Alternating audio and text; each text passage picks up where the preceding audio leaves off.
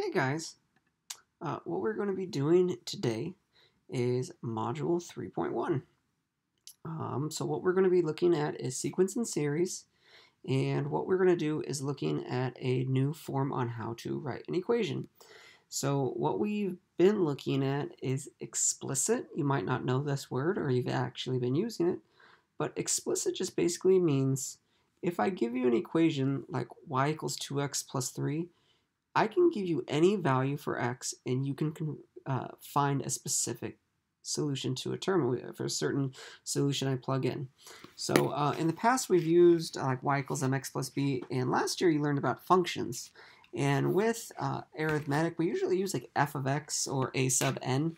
So we're going to go over all of these today. And tomorrow we're going to look at the second part of this. But what we're going to be doing is 3.1 warm up and 3.1 lesson today. And when we're all done, you guys can go ahead and start your RSG for the day. All right, so let's go ahead and get started on this. It says, solve the problem by your preferred method, use multiple representations, show how your solution relates to the picture, and how you have arrived at your solution. So if we've looked at this, we have 1 dot, 5 dots, and then 1, 2, 3, 4, 5, 6, 7, 8, 9. 9 dots.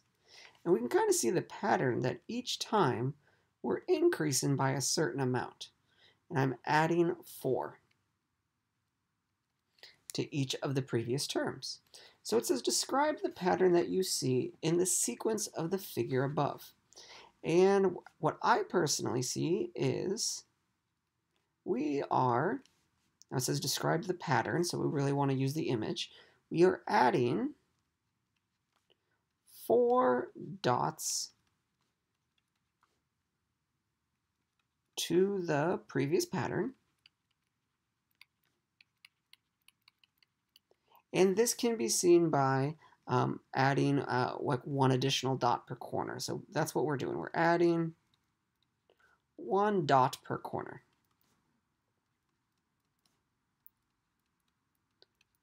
And so pretty much, so if you have your center dot, then the second one is we added these 4. So if I kind of like color coded these, we added these 4 from the previous one. The new stage is I would have been adding these 4. And then the next stage I would add another 4. Excuse me, at 3 minutes I would add another 4 on each end.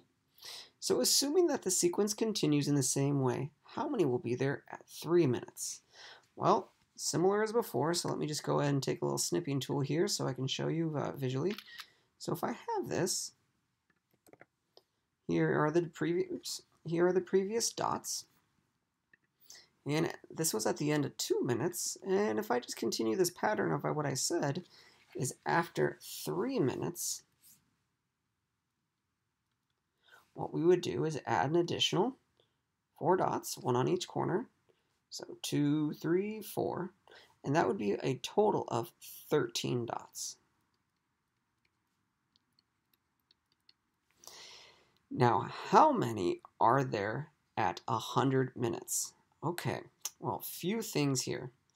I know from the previous one that I am always adding 4. So I started with my initial, then it says at 1 minute, and then at 2 minutes. So it's saying at 0 minutes, I started with 1 dot. And then at 1 minute, there were 5. 2 minutes, there were 9. 3 minutes, there were 13. And that same pattern continues. Oops, it's not writing. At 13, at 3 minutes, there's 13. So once again, I am adding 4 dots. So I know that at 100 minutes, I can use an explicit formula. I can plug this into my formula I'm about to create and figure out the total amount of dots. So basically what it's saying is, well, if I started off with 1 and I'm adding 4 each minute, and I want to have 100 minutes, well, I know my total dots would be 400 that I have added plus my initial dot to have a total of 401. Now it says how many dots are there at t minutes? We're going to be using this as function notation. So the total amount of dots as a function of t is represented by, I add an additional 4 dots per minute plus the original one that I had. So that's mine in explicit formula in function notation. So now what we're going to do is we're going to look at a little different method here. Let's see what happens here. Let's count these dots. So this is 3.1. So I want you to realize here, guys, this was more so of a linear equation. We were adding 4 dots each and every time. This is what's called an arithmetic sequence. We're just basically adding 4. Now let's go ahead and look at a different one. So when we scroll over here, I started off at 3.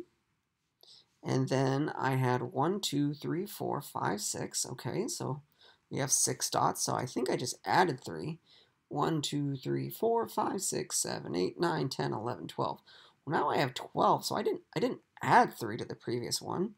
So I thought, I'm like, oh, I'm at 3. Now I'm at 6. I added 3. But then I went from, instead of going from 6 to 9, I went from 6 to 12. Interesting. Let's continue this process. So now I have 1, 2, 3, 4, 5, 6, 7, 8, 9, 10, 11, 12, 13, 14, 15, 16, and then 17, 18, 19, 20, 21, 22, 23, 24. I have 24 blocks. And some of you might be, oh, I'm not actually adding at all. I'm actually multiplying the previous stage by 2.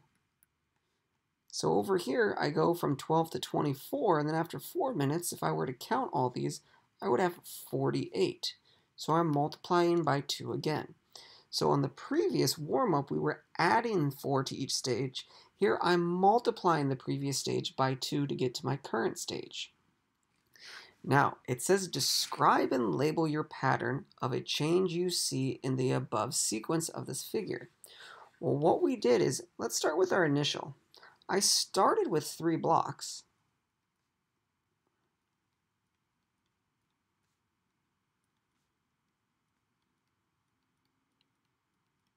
And what we did is we doubled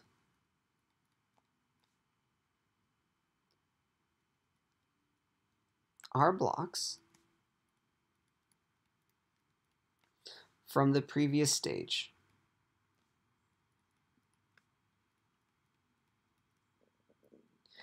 And we can use stage, or in this, the context of this was from the previous minute. So assuming that the sequence continues in the same way, how many dots would there be at 5 minutes? Well, we were at 4 minutes. And remember, what we do is to get to the next set of minutes, so I'm at 4 minutes, so the next one would be 5 minutes. All I do is I double my previous stage to get to my current stage. So if I just doubled this by 2, 48 times 2 is 96. So assuming the sequence continues at the same way, how many would be at 5 minutes? And we just kind of showed it up there. What I did is I took the previous stage, multiplied it by 2 to get to my current stage of 96. So it would be 96 dots. So now what we're going to do is look at this word called recursive formula. This is what is brand new to us right now. This word right here of recursive formula. What a recursive formula is, it's another way to write a formula. And it's basically saying, if I were to look at a ladder, ladders go up one step at a time. And a recursive formula is kind of like a ladder. Instead of jumping from one ring of the ladder to the next, you need to go step by step by step by step. And it kind of just shows you the pattern one step at a time. And this is how we set up all recursive formulas. I'm going to show you how your book will do it, your notes will do it. I'm going to show you how CCA does it, and how we're going to be doing it mostly in class, written in function notation. But some people use, and if you YouTube this or Google it, a lot of people use A sub n. They mean the same exact thing. So let's focus with this. This is how recursive always works. We're going to write the function of x is equal to, and then what we are going to do is have our previous term.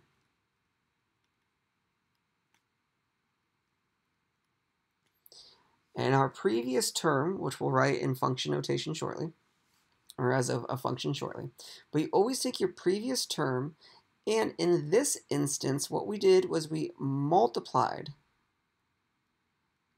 by our growth factor. So what does that look like the way what we just did? Well, to get to my current term, so whether it was 1 minute, 2 minutes, 3 minutes, what we did is we looked at the previous solution.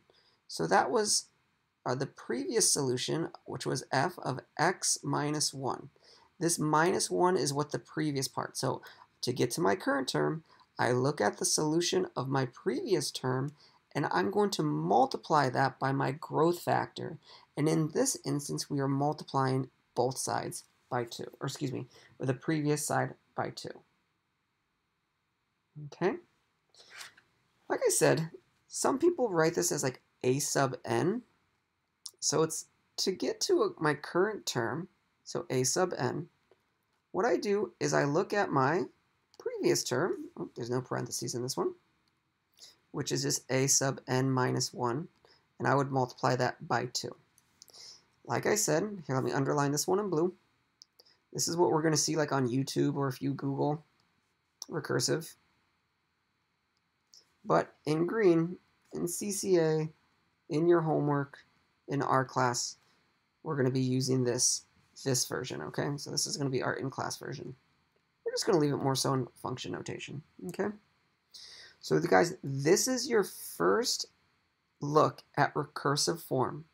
So if I said write this pattern in recursive form, it basically is saying I started off with 3. How did I get to my next? Well, we started off at 3 and we went to 6.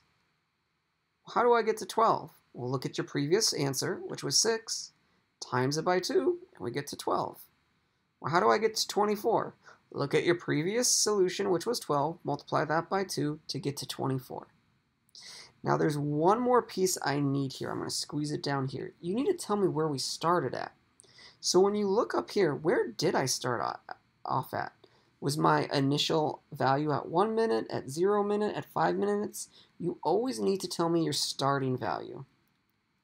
Not your starting solution, but basically your initial x value, okay?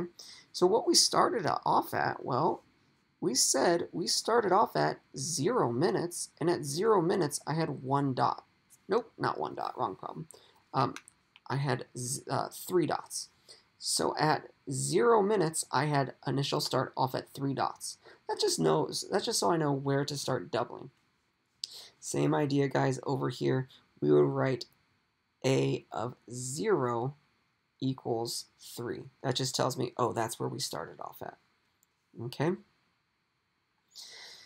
So if you were to graph this, this would graph an exponential equation. It starts off slow and goes really, really, really, really fast. So how do we write these? Well, an explicit formula, just in general, would be the f of x is equal to your initial. It's basically like your f of 1 or f of 0. So your f of 0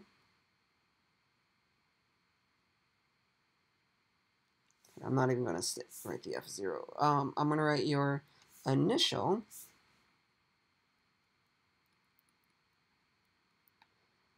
times it by your growth factor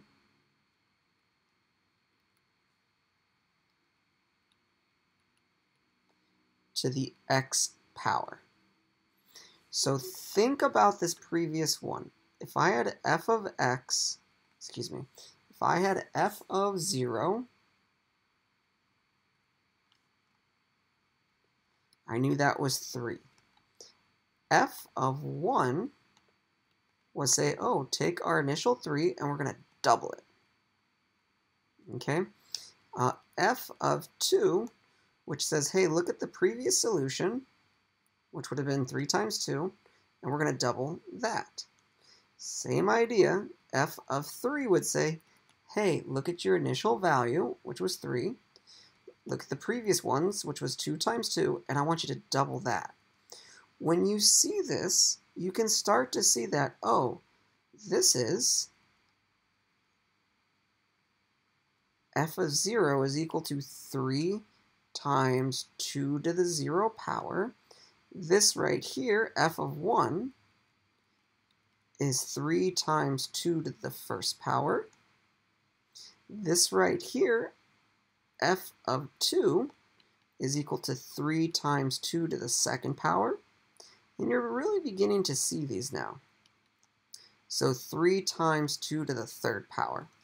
If you continue this pattern, hopefully you can see what the explicit formula is. The explicit formula is f of x is equal to essentially your f of 0, your initial start value, which was 3, times your growth factor. What am I always doing to the previous stage? And that is 2 to the power of x.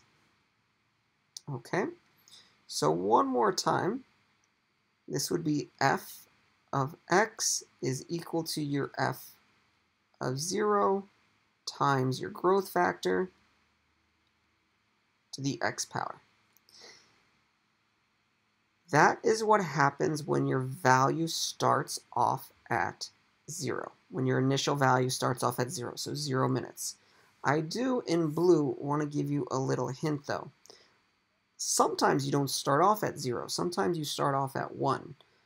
And what this would look like is f of x is equal to 3 times 2, and then it would be x minus 1.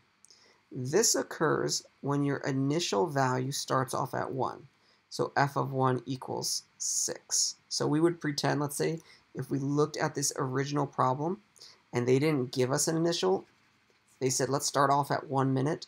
That's the case. That is when we would have something that looks like f of 1 equals, f of x equals 3 times 2 x minus 1. This x minus 1 means we did not start at 0, we started at 1. Okay, so hopefully this is a good, nice warm-up for you guys. We're going to do 3.2 tomorrow in class. Please let me know if you have any questions, and then we'll go ahead and begin the lesson tomorrow. So you still have plenty of time in class, so what I would like you guys to do is go ahead and start RSG 3.1, and hopefully you guys can finish that with no homework tonight. All right, guys, I'll see you tomorrow. Have a great day.